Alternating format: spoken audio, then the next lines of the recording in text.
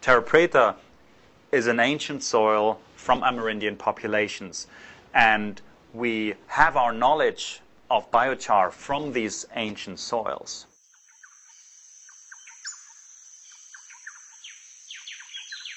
Research into the benefits of terra preta and biochar is one of the most exciting developments in science today.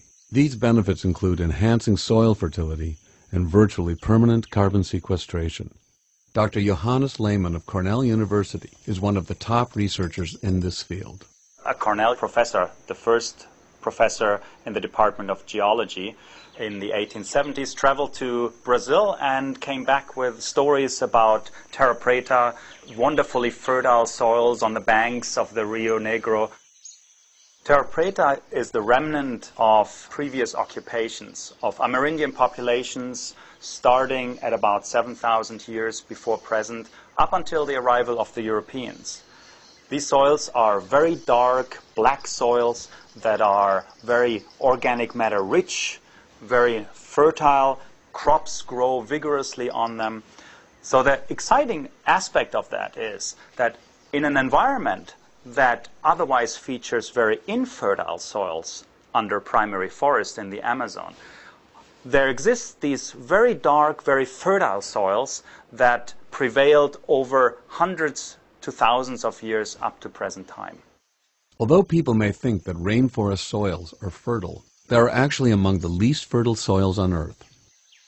By adding black carbon or biochar to the soil, the Amerindians created terra preta and greatly increased soil fertility. This allowed for sustained agriculture. Brazilian sites show these man-made soils are up to 2 meters deep and have remained fertile, biodiverse, and up to 70 times higher in carbon than surrounding soils, even after hundreds or even thousands of years, in spite of the intense rainfall and biological activity of the rainforest. How biochar was created in the past to produce terra preta is, of course, largely unknown. One way how this could have happened is using technologies that we also know from charcoal making, piling up biomass and under the exclusion of oxygen, smoldering or thermally decomposing biomass into charcoal or biochar. This could have been added to soil, and that is what we see today as terra preta. And this technology can be carried forward. This biochar can be added to soil now and create these favorable conditions that we see terra preta still has after hundreds to thousands of years. Today we can create biochar using the process of pyrolysis.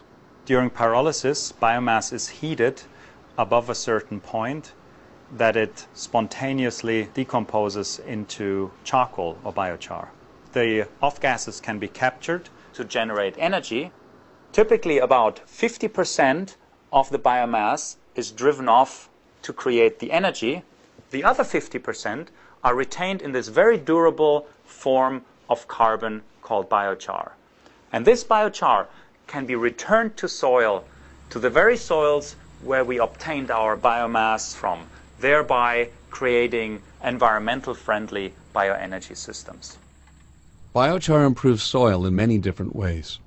It retains nutrients for plants that would otherwise be lost by leaching or to the atmosphere. It enhances microbiological activity, retains water, and increases crop yields. Dr. Lehmann's student, Christoph Steiner, has tested biochar's effect on crop yield as shown in this recent BBC documentary. Inspired by the ancient Amazonians, Johannes Lehmann's student, Christoph Steiner, decided to find out exactly what effect ancient slash and char methods could have. So he has planted a series of experimental plots, some with added charcoal, some without. The experiment is still not finished, but already the results have been amazing.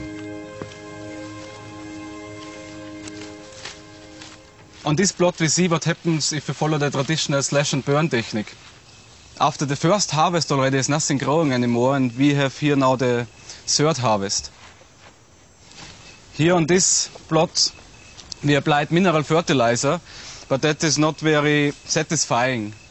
If you look on this, there's almost no yield, almost no grain. A family couldn't live on this. That is not satisfying yield. In comparison to a plot where we applied additional charcoal.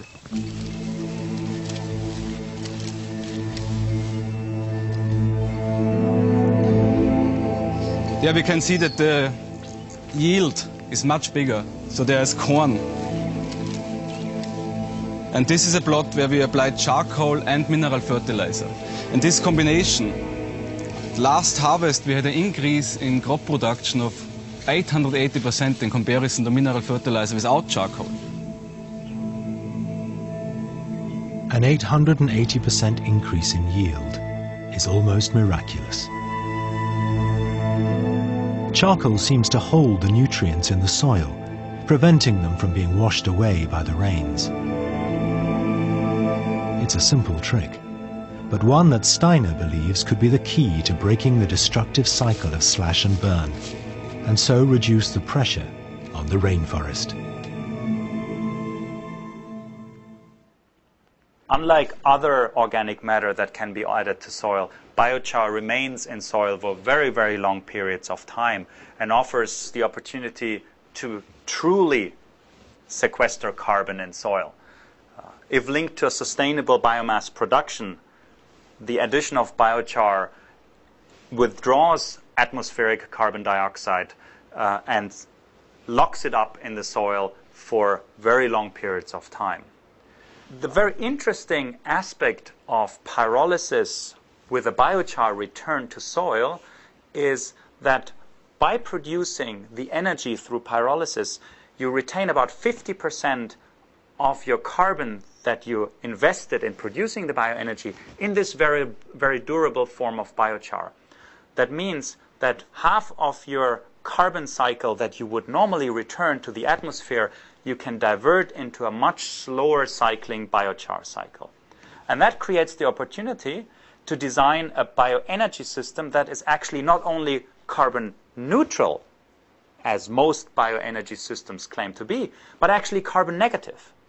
So this creates an opportunity for bioenergy to be carbon negative. If bioenergy systems can be carbon negative, then producing biochar may be one of the most effective ways to fight global warming. Biochar technology, even linked to bioenergy production, can be realized on multiple levels. It can be done on very, very small level. There are small ovens and stoves, cook stoves available that work on this technology, that are heating 1 pot of water to boil your rice, as well as on large power plants that would power a whole industrial park or a small town. So this technology of biochar production can be realized in a small farmer setting as well as in large production systems. A biochar system is so appealing to both the politicians as well as the farmers as well as the scientific community because it is a comprehensive carbon management tool that helps alleviating our energy problems as well as managing our infertile soils as well as contributing to the mitigation of climate change. How can biochar help to solve the problem of climate change? If we enrich the soil in all the world's cultivated farmland with biochar, we could remove and sequester all of the excess carbon dioxide in the atmosphere. The ancient terra preta soils of Brazil have inspired today's scientists and farmers to see biochar as one of the most promising ways to combat global warming and improve soil fertility.